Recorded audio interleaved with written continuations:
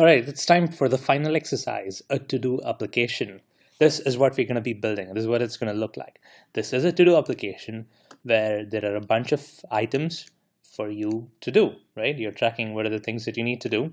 You can add new elements over here, which is like this. It gets added to the list of items, all right? And let's say you want to edit a particular element. I click on edit, and then each one of these to-do elements is going to become a text box, and can edit this by typing some changes, and I click the done button. Now that to-do element has changed. All right. Now what I can also do then is click the delete button next to each to-do element to remove that element. So you can click delete here, and that element goes away. All right. So this is the app we're going to be building.